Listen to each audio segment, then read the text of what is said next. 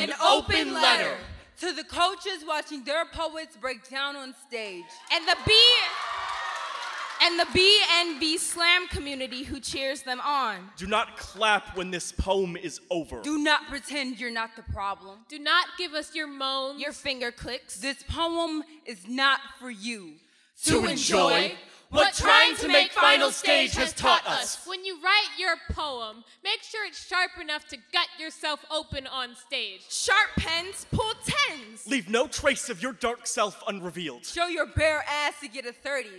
BNB coaches across the country respond to our first draft. Dig deeper. Push harder. Find something more worthy of the stage. Judges don't care about your feel-good poem. Make sure your scars are visible. Stage light is the perfect highlight. See if you can get your voice to crack. We believe hearts don't go on sleeves, hurt does. Show me. Make me believe it. Be sure to punch yourself harder than anyone else. Really trigger the room. You might not be able to finish your poem or keep your voice, but the audience will fill the silence for you. Cheering. Stumble your way through memories you're being told to share with strangers.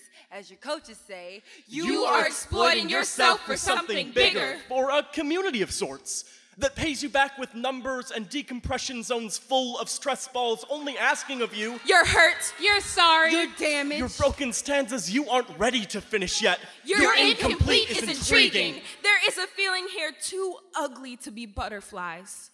Cleveland Slam Team wants to write a poem titled Responses I Got When I Tried to Avoid Writing Trauma Poem. You're not personal enough in your poetry. When you get up there, think about the worst thing that's ever happened to you. Take that trauma and channel it into your writing. On stage, your pain is the only prop you get, so fucking use it.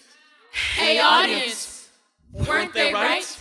Don't you love the way our arms are trembling? The way you feel like you are at the scene of the crime and we are the victims all over again. Won't this get you off? Make you snap your fingers. Make you tell us be nasty. Make you because there's nothing prettier than a poet breaking down when they read their poem. Ain't it just so fucking beautiful when they can barely spit the words out? Deep breathing after the climax. Staring blankly at the mic. Look up. I see the coaches, the audience, the judges licking their lips behind the stage. Now, ain't that worth a 30? Won't you come up to me? When it's all over to say, that was the most beautiful thing I have ever seen.